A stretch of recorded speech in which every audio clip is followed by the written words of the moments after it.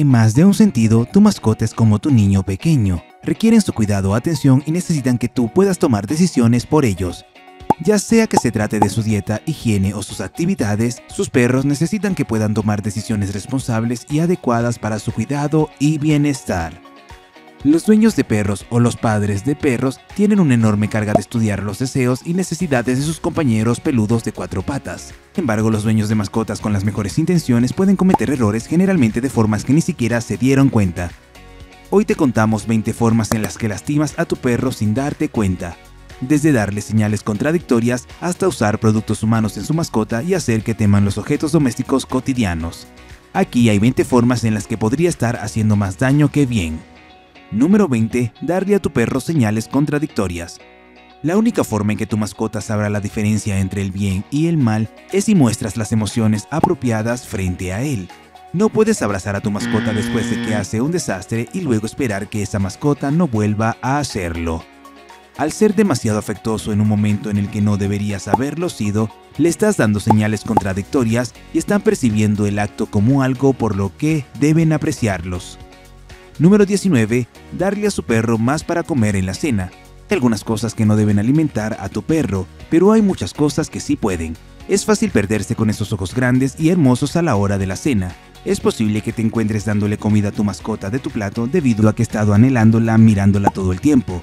Sin embargo, le estás dando de comer más de lo que es saludable para ellos. La salud de tu mascota es tan importante como la tuya. Tienen una ingesta diaria recomendada de calorías, al igual que los humanos, y es perjudicial superar esta dieta. Número 18. Usar correas retráctiles. Los dueños de mascotas que usan correas retráctiles probablemente piensen que es lo mejor para su mascota. El perro puede correr más libremente y no tendrás que tirar de la correa.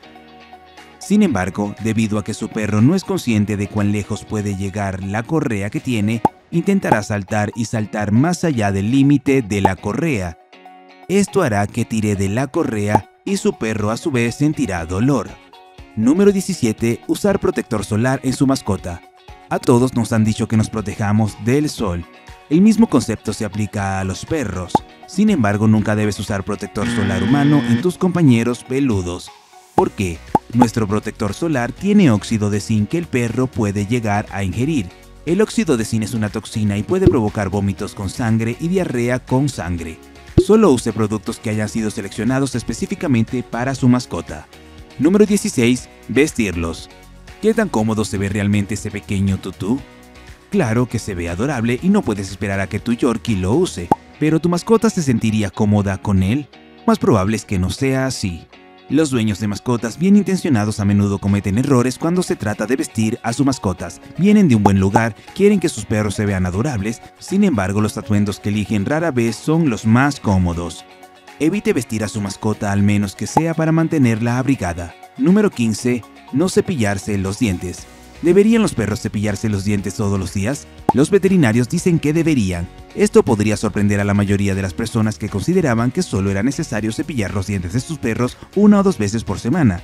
El cepillado regular evita que los perros desarrollen enfermedad periodontal en etapa 1, el punto de partida antes de la recesión de las encías y eventual pérdida de los dientes. Use pasta de dientes para perros, un cepillo de dientes para niños o un cepillo para dedos para ayudar a su perro a mantener esos dientes blancos y brillantes. Número 14. Darle palmaditas en la cabeza. Probablemente sea una sorpresa para muchos, pero a tu perro no le gusta mucho que le den palmaditas en la cabeza. Claro, solo estás tratando de darle un poco de amor y atención, pero tu perro no puede ver tu mano mientras lo acaricias y por lo tanto podría asustarse. En cambio, acaricia a tus perros en el cuello o simplemente abraza a uno como este pequeño. Número 13. Usar objetos domésticos para asustarlos. Algunos perros tienen miedo de las aspiradoras, a algunos no les gusta el sonido de los lavavajillas y otros simplemente tienen miedo de cualquier cosa que se mueva. No hay dos mascotas iguales, todas tienen algo que les asusta. Puede que haya sido divertido para ti la primera vez, pero no lo fue para tu mascota. No asustes a tu mascota con objetos domésticos o tendrás que andar de puntillas al usar estos objetos. En su lugar, permite que tu acompañante se abra camino a su propio ritmo. Número 12. Dejar que se lleven palos grandes. Incluso un palo pequeño podría ser grande para un perro pequeño. Es muy adorable ver perros cargando palos del doble de su tamaño. Probablemente parezcan los animales más felices del mundo, pero tu mascota depende de ti para tomar decisiones responsables. Si hubieran podido dirigir el mundo, habría sido un gran parque gigante. Los palos grandes pueden quedar atrapados en el suelo y en objetos por los que pasa el perro. El perro podría tener dificultades para sacar el palo y lastimarse en el proceso. Número 11. Usar ungüentos no recetados por el veterinario. El veterinario es un profesional. Tú no. No experimentes con el ungüento que puede y no puede usar en su mascota. El hecho de que el tubo diga que está diseñado para perros no significa que sea apropiado para tu mascota. Solo use ungüentos para sus perros que hayan sido recetados por el veterinario. Número 10. Usar fragancias fuertes. Tu perro tiene un sentido del olfato agudizado 10.000 veces más. Es posible que esté usando fragancias en su mascota después de caminar para deshacerse de ese olor apestoso. Usar una fragancia es en realidad la manera perezosa de hacerlo, y también la más dañina para él.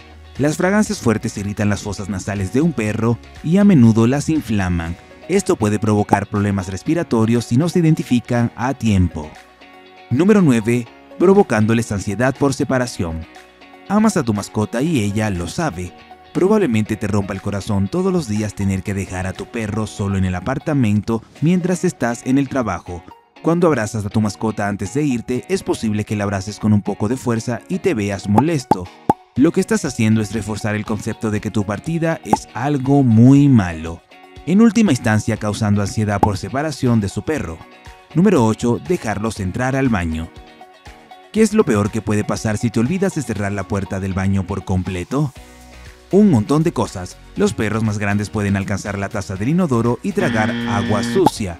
Esto puede conducir a una multitud de enfermedades. Número 7. No tenerlos abrochados. Puede que pienses que es injusto obligar a tu mascota a quedarse quieta en el asiento trasero abrochándolos. Sin embargo, estás haciendo esto por su seguridad. Si los dejas desabrochados, aumentas el riesgo de lesionarlos en caso de frenazos y accidentes que pueden presentarse de manera imprevista. La hebilla los estabiliza y los protege, incluso si no se ven felices con ella puesta. Número 6.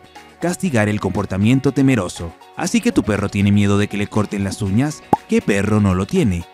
Esperar que tu mascota supere situaciones en las que obviamente está asustada no es justo para ella.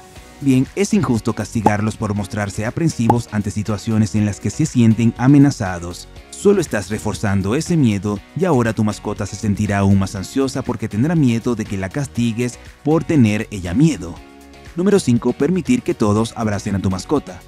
El hecho de que tu mascota no gruña ni ladre no significa que sea amigable y esté abierto al afecto de los extraños. Las mascotas tienen personalidades distintas. Es injusto esperar que dos perros sean iguales. Uno puede amar los abrazos y uno puede ponerse tenso durante ellos. Número 4. Ignorar a tu mascota. Puedes pensar que es correcto ignorar a tu mascota después de que comete un error para reforzar la idea de que lo que hizo estuvo muy mal. Pero hay varias maneras mejores de hacerlo. Ignorar a tu mascota los aísla. En lugar de eso, míralos con severidad y habla en un volumen un poco más alto. Son mascotas, no hacen cosas por malicia y no deben ser tratados con ninguna dureza. Número 3. Atarlos con una cadena. Tu perro no estaba destinado a vivir su vida encadenado a una cerca. Es inhumano restringir que tu mascota corra y también que explore. Cosas naturales que hace un perro. Si los estás encadenando por su propia seguridad, esto está justificado, pero no hagas que tu mascota pase la tarde jugando atado a un árbol. Número 2. Tomar una mano en el cuidado del perro. Además de lo básico, no actúe en base a su experiencia cortando las uñas de su perro o cortando su pelo, al menos que sepa absolutamente lo que está haciendo. La peluquería canina es un trabajo profesional. Sigamos de esta manera. Número 1. Ser demasiado indulgente. Usted es el padre de la mascota y es su responsabilidad establecer las reglas y luego hacerlas cumplir.